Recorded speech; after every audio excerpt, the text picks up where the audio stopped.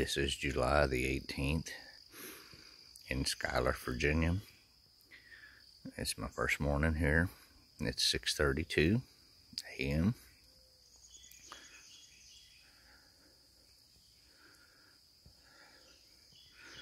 There's the old replica truck.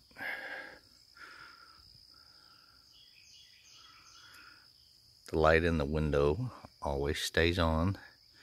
That was the writer's room, or John Boy's room, or Earl Hamner's room.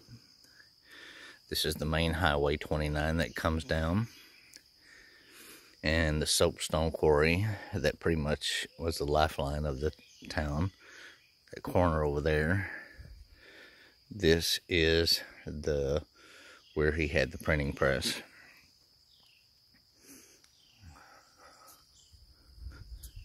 And the grandparents actually had a house over here that was tore down.